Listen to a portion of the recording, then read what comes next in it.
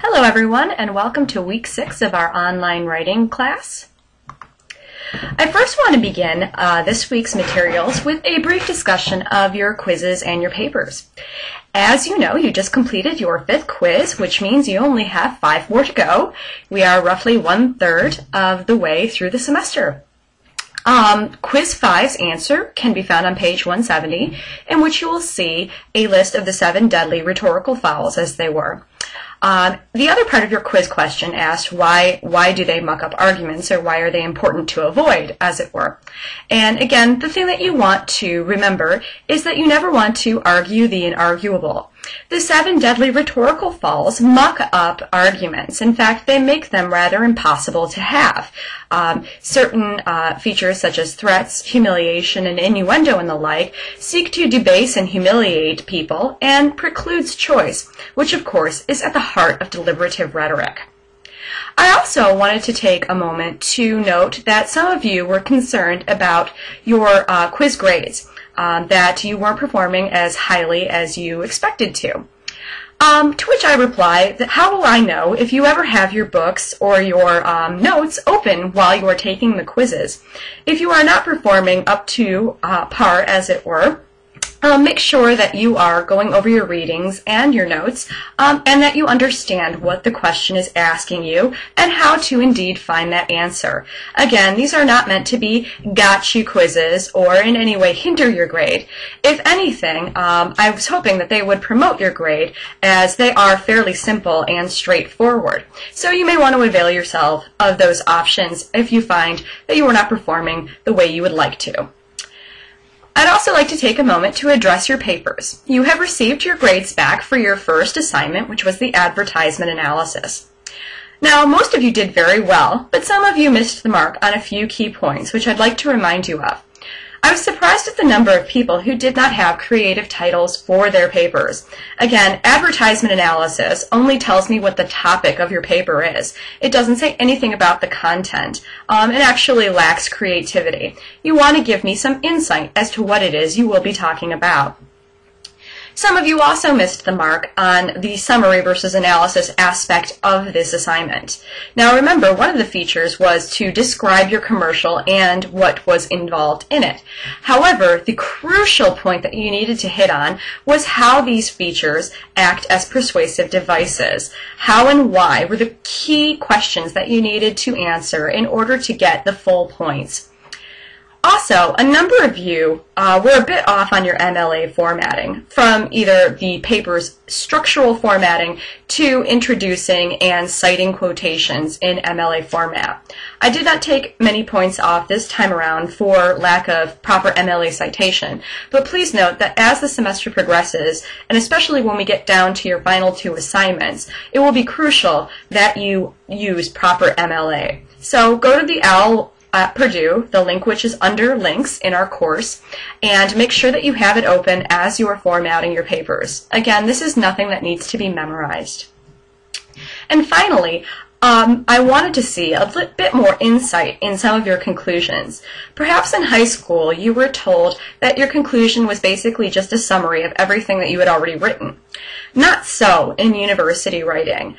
Otherwise, if that were just a summary, what would make me want to read the rest of your paper? I could just look it up in the back of your paper and not have to look at any of the other content at all.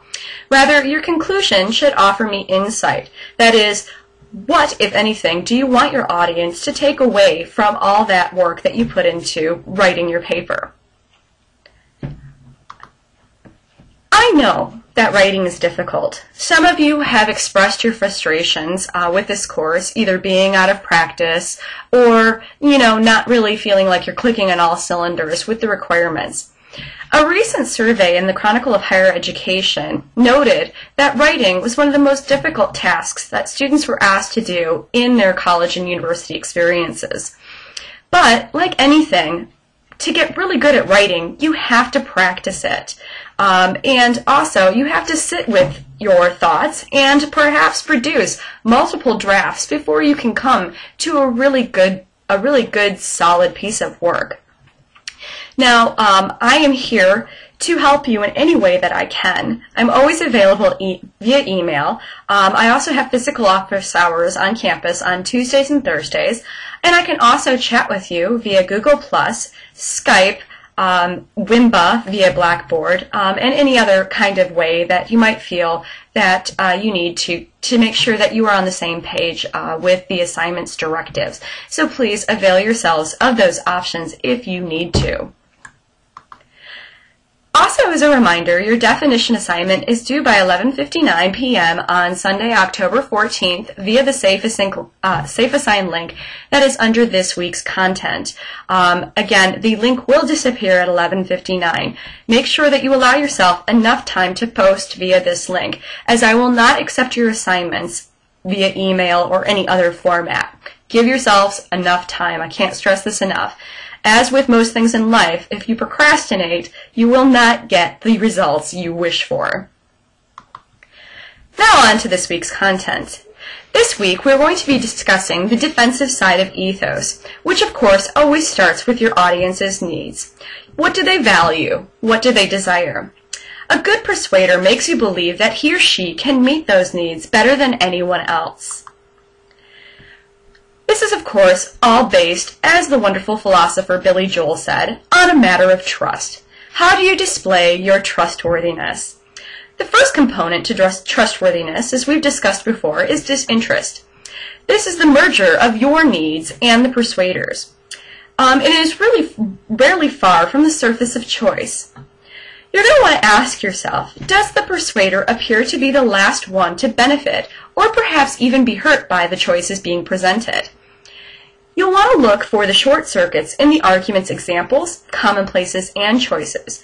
Of course, identifying logical sins or fallacies is one really great way to look for these short circuits and identify them. The second component of trustworthiness is practical wisdom.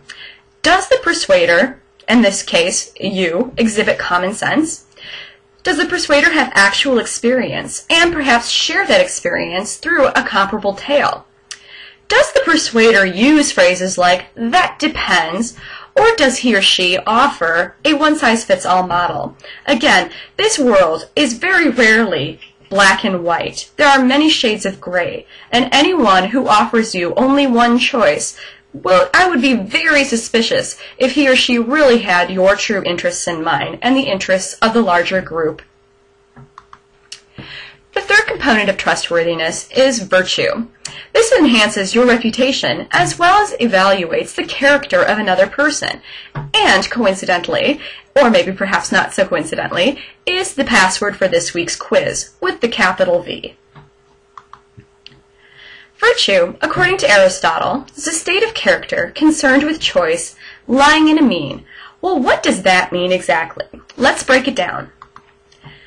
First of all, a state of character. Again, remember, we're talking rhetorical virtue here. It's not permanent, and it only exists in the argument itself. Be careful not to confuse rhetorical virtue with morality. Rhetorical virtue adapts to the audience's expectations and not to the persuader's. So, for example, if the audience believes you to be virtuous, then what you did in Las Vegas to disprove that belief does not necessarily matter, as long as your audience doesn't know what happened in Vegas. The second part of Aristotle's definition says that we should be concerned with choice if we are virtuous. Virtue comes out of the choices that the persuader makes or tries to sell you on. Prevention of choice through distraction or threats, many of those rhetorical fouls that we discussed last week, is considered unvirtuous. You want to look for the arguments being made.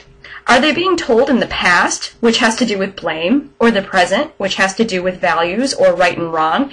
And those are the moral values, by the way.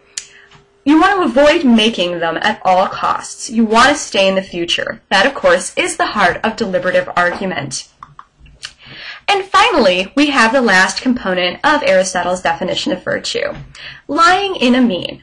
It is also known as that sweet spot, which is, again, at the heart of deliberative rhetoric. Mean in this instant means middle or moderate. A virtuous person is never one extreme or another, i.e., she or he is neither sanctimonious or a hellraiser, but could be fun on a Saturday night. That is, maybe they're not at church or perhaps at the strip club, but on the other hand, maybe they're throwing a really nice intimate get-together at their home. The meme lies smack in the middle of an audience's values and has the most appeal. So how do you test for virtue? How does the individual, or you for that matter, describe the mean of an argument? Oh my goodness, there's a typo there. Well, know that I know that it's a typo. Extremists usually describe the middle course as extreme. You want to ask yourself, what are your special interests? How might they cloud your ability to be rhetorically virtuous?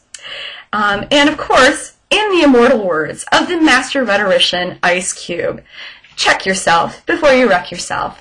Have a great week, everybody. And again, if you have any questions or concerns, please let me know. Catch you on the flip side.